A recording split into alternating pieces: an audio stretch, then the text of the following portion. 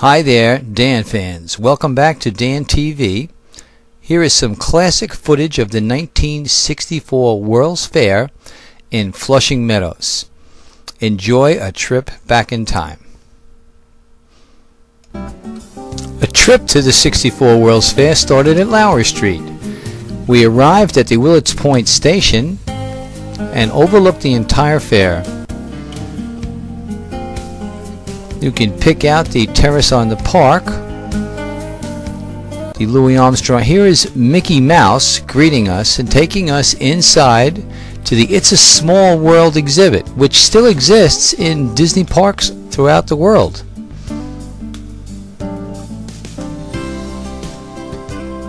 Here we see some of the local fans. Ticket was $3. There's my sister Ann, my cousin Mary, and my cousin Pat as we visited for a family day out. That's the New York State Pavilion, the fans, the Sky Ride, the Unisphere, still left, one of the few remaining artifacts. The Sky Ride is long gone.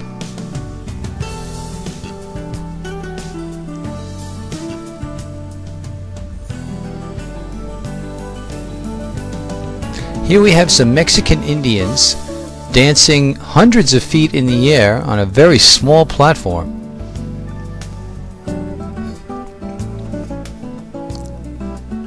If any of you fans know the specific buildings, it would help. You could write a response to the video on this YouTube channel.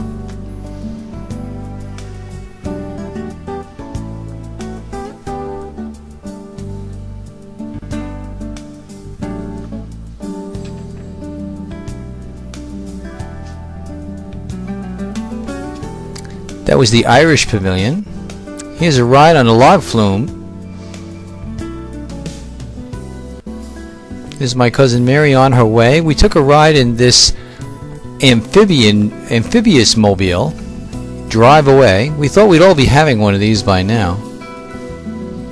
Yes, back in 1964, we figured we would all be driving around in little planes a la George Jetson by this time, but we don't even have the aqua car.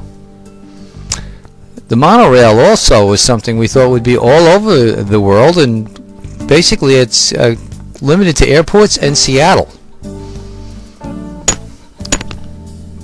So I guess the train to the plane is the best monorail system in New York.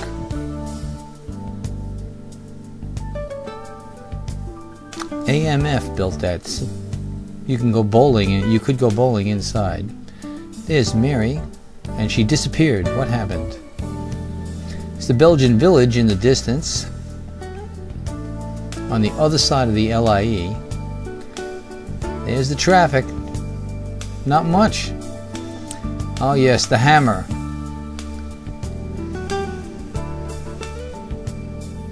And here was the General Motors Futurama.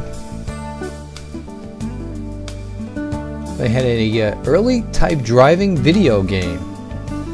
Remember, it was quite a challenge to see who would be the big winner. And there is the terrace on the park, which is still